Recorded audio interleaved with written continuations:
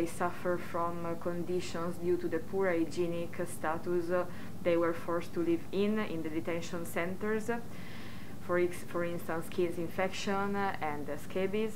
We had one leg fracture. Everybody was screened as soon as they arrived on the boat for a temperature check, and masks, surgical masks were delivered, and we found 5 positive cases up to today in a separate area. All of them, they are doing fine. It is probably a total of 20. The risk of transmission is very high because the place is really overcrowded. So what we do is to reinforce the preventive measure as much as possible, disposing hydroalcoholic solutions and changing masks every day. We are testing those people with symptoms plus the circle as much as we can. Of course, it's a challenge.